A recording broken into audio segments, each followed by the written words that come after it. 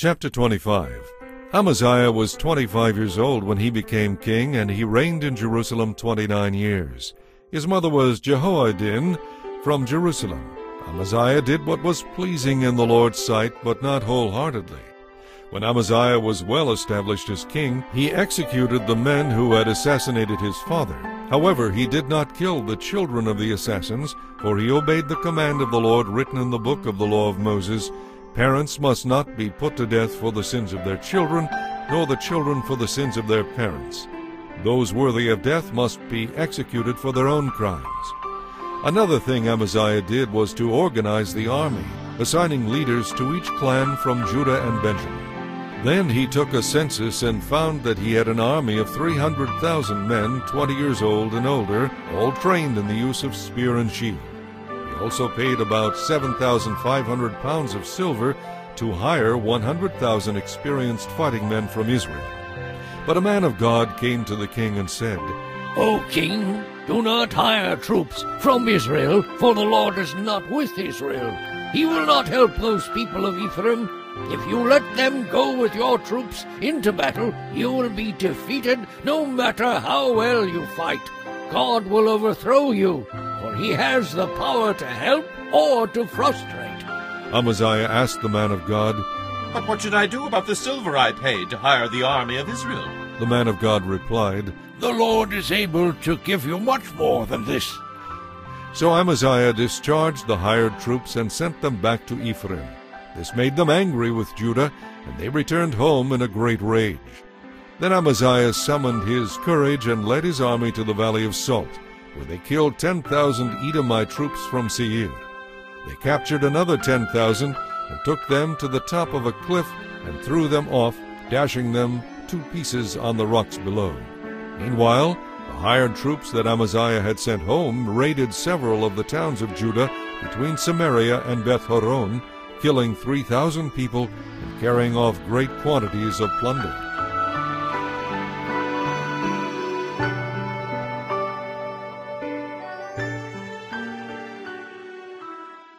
When King Amaziah returned from defeating the Edomites, he brought with him idols taken from the people of Seir. He set them up as his own gods, bowed down in front of them, and presented sacrifices to them. This made the Lord very angry, and he sent a prophet to ask, Why have you worshipped gods who could not even save their own people from you? But the king interrupted him and said, Since when have I asked your advice? Be quiet now, before I have you killed. So the prophet left with this warning, I know that God has determined to destroy you because you have done this and have not accepted my counsel. After consulting with his advisers, King Amaziah of Judah sent this challenge to Israel's king Jehoash, the son of Jehoahaz and grandson of Jehu. Come and meet me in battle. But King Jehoash of Israel replied to King Amaziah of Judah with this story. Out of the Lebanon mountains a thistle sent a message to a mighty cedar tree, Give your daughter in marriage to my son. But just then a wild animal came by and stepped on the thistle, crushing it. You may be very proud of your conquests of Edom, but my advice is to stay home. Why stir up trouble that will bring disaster on you and the people of Judah? But Amaziah would not listen, for God was arranging to destroy him for worshipping the gods of Edom. So King Jehoash of Israel mobilized his army against King Amaziah of Judah. The two armies drew up their battle lines in Beth-shemesh in Judah. Judah was routed by the army of Israel, and its army scattered and fled for home. King Jehoash of Israel captured King Amaziah of Judah at Beth-shemesh, and brought him back to Jerusalem. Then Jehoash ordered his army to demolish 600 feet of Jerusalem's wall, from the Ephraim gate to the corner gate. He carried off all the gold and silver and all the utensils from the temple of God that had been in the care of Obed-Edom. He also seized the treasures of the royal palace, along with hostages, and then returned to Samaria.